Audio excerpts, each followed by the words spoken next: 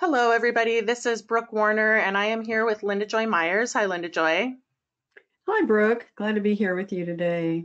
Yeah, we're doing this little teaser. 4 ways Marcelo Hernandez Castillo's Children of the Land will help you improve your own memoir. And this is just a short little recording to introduce you to this longer class that we're going to be teaching in November. And before we kick off, I wanted to share with you how Children of the Land came to my awareness in January.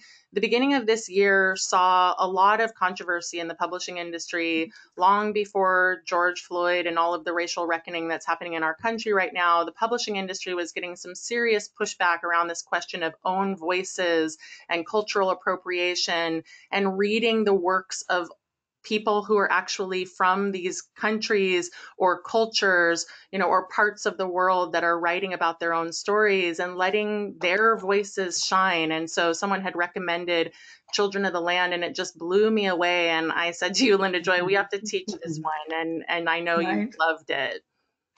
Oh, I'm still loving it. Again, I'm rereading it several times, and I mean, what I love about it is that the combination of his poetry and his way of looking at the world and sharing the experiences of being who he is absolutely mesmerizing. I find myself sort of in some kind of dreamland, and yet I'm awake. It's both awake and dreaming with him, and just I really can't really read anything else and give it its fair due right now as I'm going through the book. And we're going to now talk about the specifics of how he's doing some of that and give you a window into what this book is about. Yeah, exactly. All for the purposes of helping you improve your own memoir, which is always what these classes that we teach are about. So, before we Right. do that, I just wanted to read this little piece because I think it is exemplary of how he writes and how everything that he puts onto the page is poetic. It has some larger sense to it. So, he writes, when I developed black and white photos in my high school art class, I erased all the grayness from their resolution because I believed you didn't need gradients to understand an image. I believed in black and white and nothing else. I wanted someone to look at the images and know what they were looking at despite everything I had done. He talked about distorting them. Everything was either light or it was a tree. You were either in one country or you were in another. There was no in between, black and white. I had no patience for gray.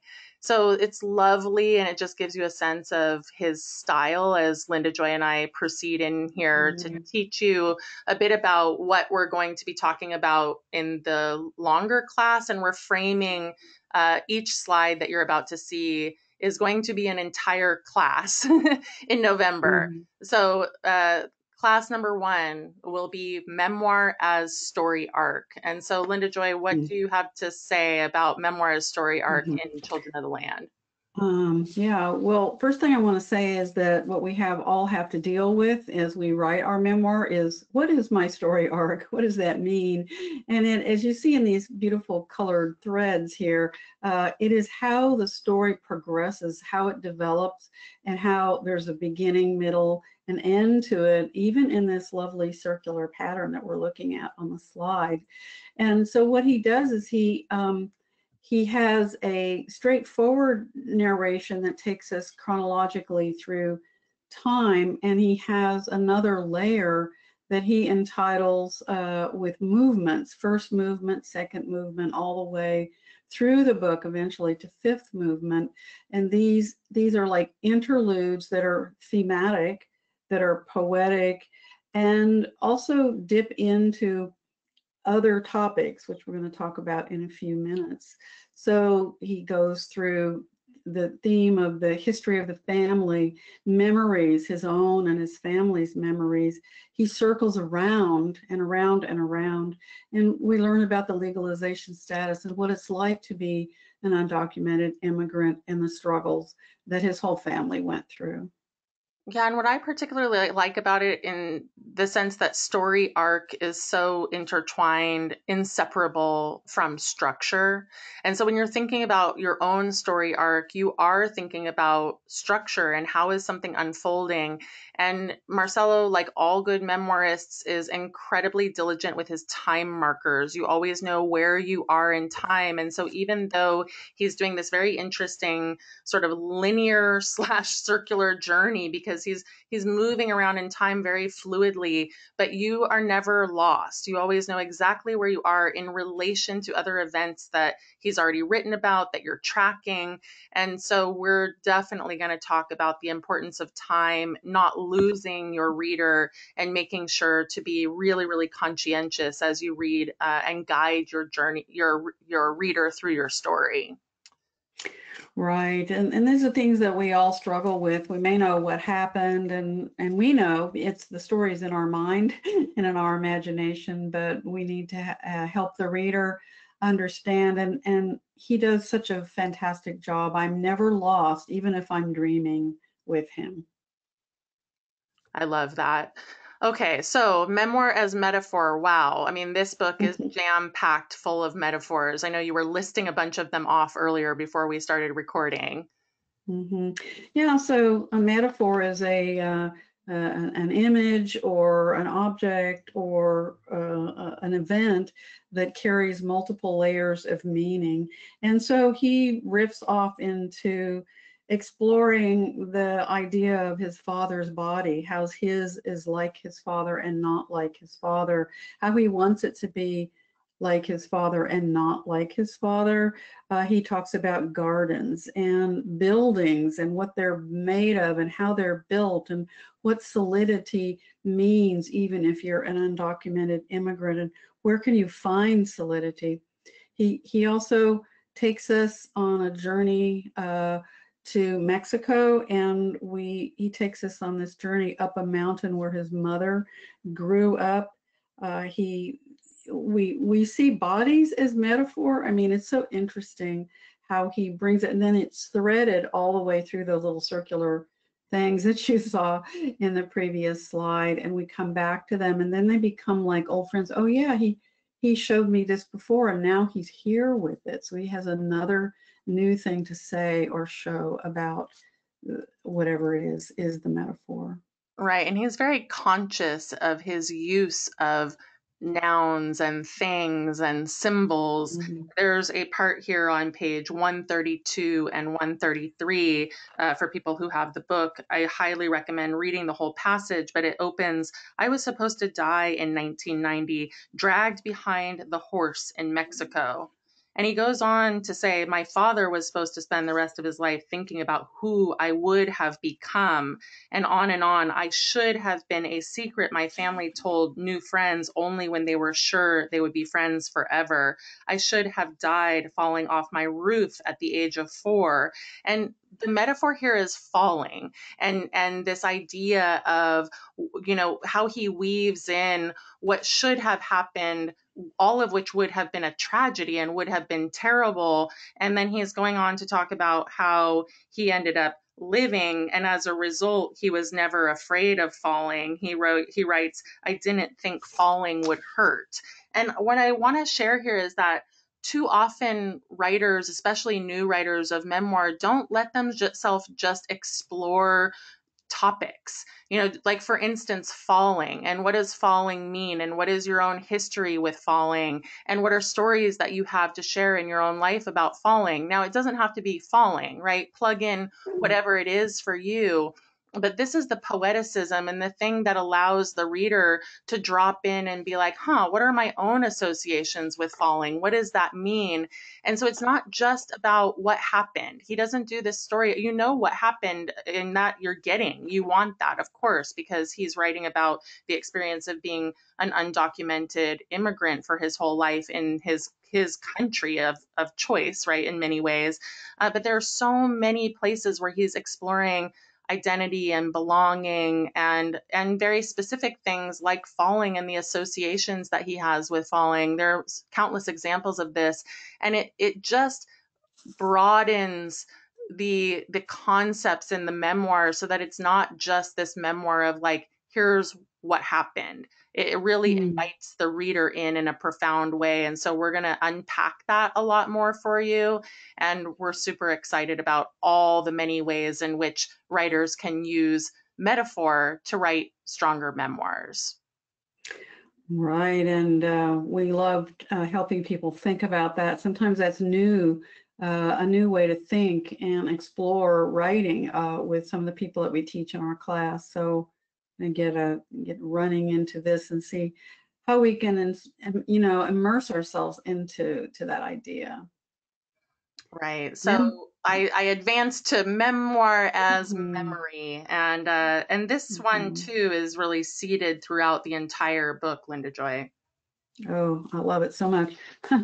um, yes, all of us have our own memories. And one of the things that we see people running into, and I ran into this myself, is how much are we allowed, quote unquote, in memoir to write other people's memories?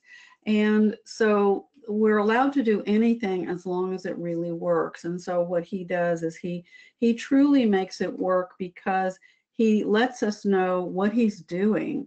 And for instance, he goes into his mother's memory. He actually tracks his own memory, his mother, his father, um, and in doing so, I mean, his book is about himself as an undocumented immigrant, and he is from all these other people. They are undocumented immigrants too. So there's this generational story and a family story that he is telling, and so he brings us into that full world of memory. Yeah, absolutely. And I loved that so much. And I think these movements that he does too, I mean, it sort of speaks to what I was saying about the transitioning into timing. There's a place on page 182 that I just wanted to share for context or as an example, rather. It's third movement as migration and a flock of birds. And he writes, I don't know why I went temporarily blind in Tijuana while waiting to cross in 1993. It happened all Mm, at once.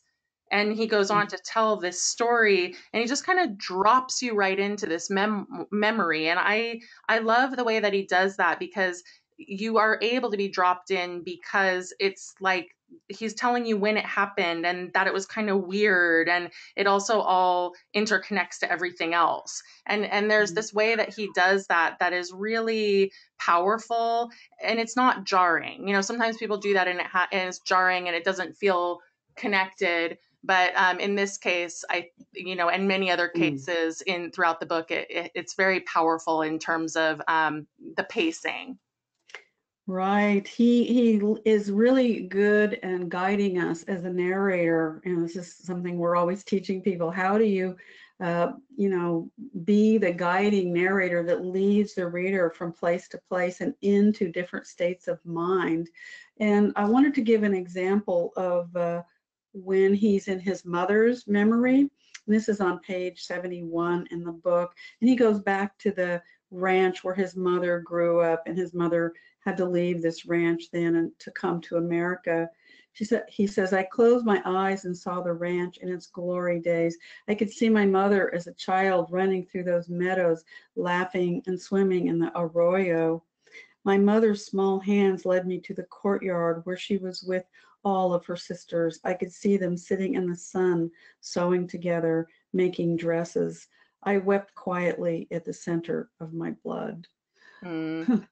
Yeah. So, and this is throughout the book. And when you're there, you feel his connection with, like I was talking about earlier, the generations of his family and their stories and what was lost by leaving Mexico, as well as what was gained by being here. It's very paradoxical. And I think for many of us, our stories are paradoxical. Nothing is, it is this way and it is only that way.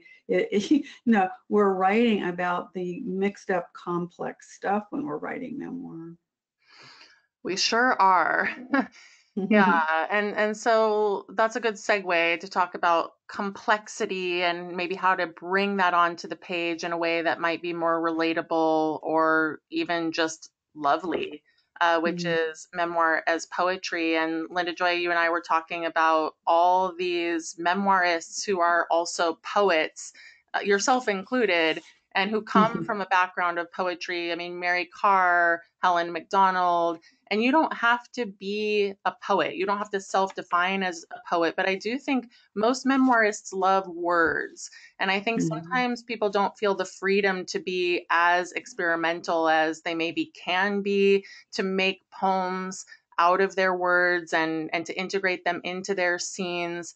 And Marcelo, I mean, I think one of the joys of reading his work is just listening to the poeticism and the cadence throughout the mhm. story and the ways that he chooses to find poetry in almost everything. Don't you agree? Right.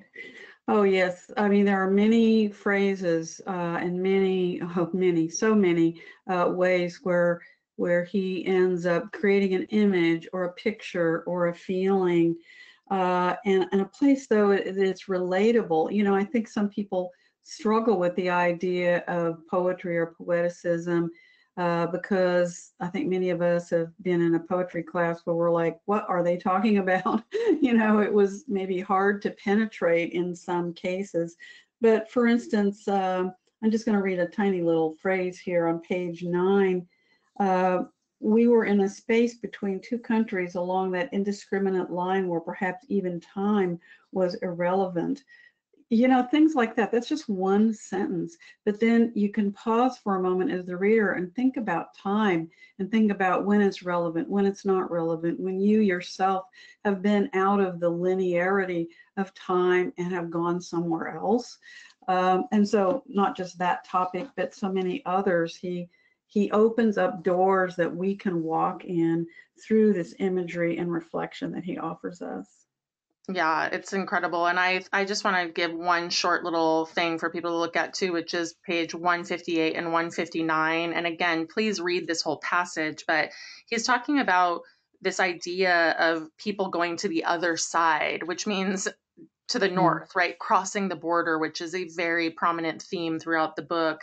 And he opens, the butcher went to the other side. His son with the amputated leg also went to the other side. They settled in Georgia, and he tells the story. And then he goes on with the rest of this entire passage. The priest went to the other side, and he tells the story of the priest. And then he says, the dogs went to the other side. The women mm, waiting on the corner for their bus to the market went to the other side. The markets went to the other side. And it's so beautiful. I love this passage so much. I mean, these 2 pages alone could have been mm, published, as a standalone piece. And so, mm, again, so much of what we teach in these classes is about permission. Sometimes I think it can feel intimidating because some of these writers are such profoundly deep writers, and maybe you don't feel that you're going to reach that level of poeticism, but that's not the point. It's really just about taking risks in your own writing and learning to read other memoirists to find inspiration and to find, I think, ultimately freedom. mm. Oh gosh, I agree with that so much. I was thinking as you were talking about my early forays into memoir. In fact, I wrote my first autobiographical truths in poetry. And then the reason that I went into prose is that I realized that the poems left too many holes in the story, and I was kind of falling through the holes, and I needed to weave it tighter together. And prose forces you to do that. But then in my second memoir, I wanted to loosen up and I wanted to be more associative and allow the dream world that I'd always carried with me to be revealed. And so, 25 years later, I put in, I have some poetic passages in actually both memoirs, but in that one in particular, where I have these interludes, a little bit not like him, but passages that aren't connected to my actual life. And it was very freeing, and I was able to express things that I couldn't express any other way. Super helpful. Thank you for that closing note. And everyone, I just want to Mhm. tell you all that we're having a lot of good stuff going on. We have this site, www.magicofmemoir.com. It's a very apropos name because we do feel like memoirists make magic. We invite you to come make magic in your own writing this fall. Uh, Today obviously was about sharing with you a little bit about what's happening with the Children of the Land class. And so you can see that on the right hand side, 4 Mondays in November. It's $99 class. These are each 1 hour. The 6 week boot camp we're also super excited about because look at all of these teachers that we have coming to guest teach: Claire Bidwell Smith, Therese Mailot, Larry Smith, Raina Grande, Sue Williams Silverman, and Jacqueline Woodson, the amazing Jacqueline Woodson, who is doing a whole class on memoir as poetry, which I just am so thrilled about. And so you can take both of these classes for $199 or just choose one.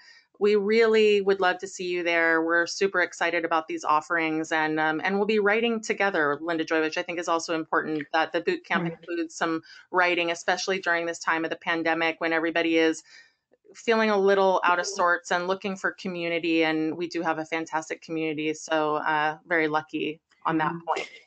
Yeah, we were writing together with people in the spring, and it was we were all like, "Oh, there's something we can do here. We can be immersed in our creativity and our learning together, no matter what's going on in the world." So we do invite you to join us, and love to see you there. Yeah, we hope to see you there. Please be in touch if you have any questions whatsoever. You can also shoot us an email. We have a special email address at writeyourmemoirin6months, all spelled out, at gmail.com. And otherwise, we're also very easy to find online. Both of us are on Right. Facebook and all over the place. So thank you. Hope to see you this fall. And even if you don't take these classes, please read Children of the Land. You'll thank us later.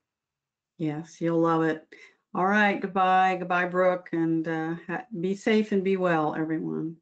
Yeah, thanks so much. Bye bye.